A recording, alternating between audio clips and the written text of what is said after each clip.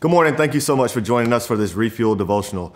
As you all know, if you're part of the Bayside family, we are in the middle of a series right now called Wonder, where we're talking about the wonder of Christmas. One of the difficult things about this season is that because we're so familiar with the story, it doesn't always cause wonder as we read the narrative of Christmas. But one of the things that I've tried to do this year as we've been talking about wonder is simply look through Luke chapter 1 and find reasons to be awestruck and to know why the Christmas story is awesome. I've come up with several reasons why this season is awesome, but today I want to talk to you about one of them. Before I introduce what that subject matter is to you, I want to talk about the time period that we're in when we get to Luke chapter 1. When we are introduced to Luke chapter 1, the writer Luke, who is a physician and gives a detailed account of not just the Christmas story, but the entire life of Jesus, before that time period, no one has heard anything from God for 400 years. This is known as what theologians call the intertestamental period, the period of time between the Old Testament and the New Testament.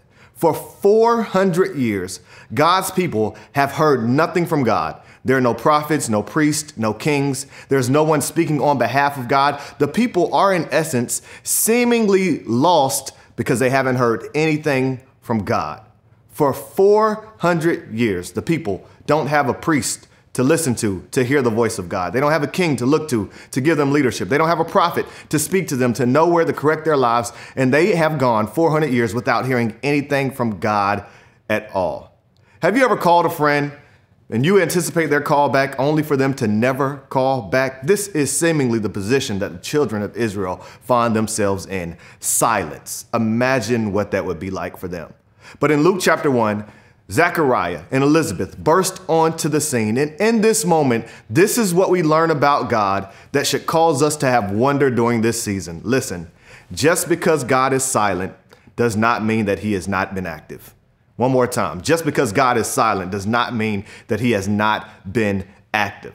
During this 400-year period of time where they hadn't heard anything from God, God had not spoken to them. However, behind the scenes, God was orchestrating the affairs of the earth, preparing for the arrival of Jesus. In all of our lives, there will be times where it feels as if God is silent.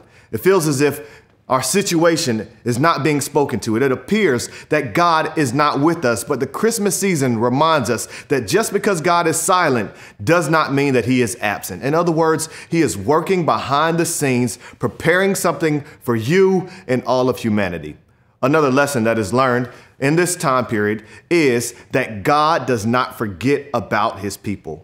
Oftentimes, when it feels as if God is silent, we may believe that God has forgotten about us, that he doesn't care about us. But the Christmas narrative demonstrates for us that God does not forget about his people. Perhaps you're in a circumstance today where you're ready to give up. You've been searching and looking for God. You feel like your life is in turmoil. You feel like God does not love you. This lesson, the lesson that we can see in Christmas, is that just because God is silent doesn't mean that he is absent, and God does not forget about his people. So no matter what you're going through today, my prayer for you is that you would know that you have not been forgotten about God. That when you think about the wonder of Christmas, one of the biggest lessons that you will see is that even when God is silent, he is not absent, and he's working on your behalf to work things for your good. Thank you so much for tuning in. Have a wonderful day.